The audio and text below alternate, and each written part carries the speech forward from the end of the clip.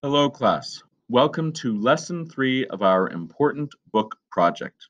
Today, you will be typing up your draft into this template of your important book.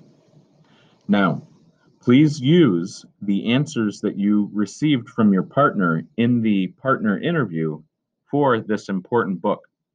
You may also use prior knowledge that you have about your classmate because you have probably known your classmate for quite some time now. So, the knowledge that you have about your classmate combined with their interview answers will help you narrow your facts down to 7 important facts about your partner. I have provided for you the important book template again. This template you are going to use to draft your story. Now, I do want to show you at the very end of this template, I have provided for you what I have shown you before. This is an example of a former student's important book that they wrote about one of their classmates.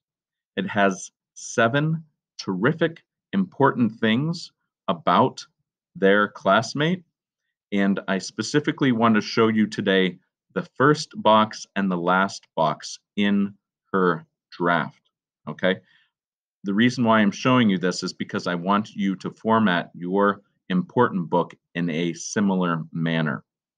So the first box in her draft says the important thing about Meadow is that she is caring, she cares about you, me, her pets, and her family. Now, the last box of her draft is almost identical. But the most important thing about Meadow is that she is caring, she cares about you, me, her pets, and her family.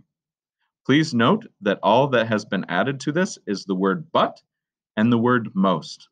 Okay, so I want you to consider before you start drafting this, what do you think is the most important thing about your classmate?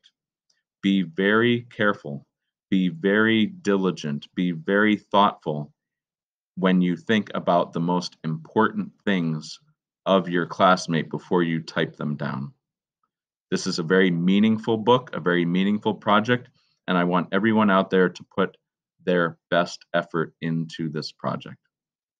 All right, everyone, make a great, important book.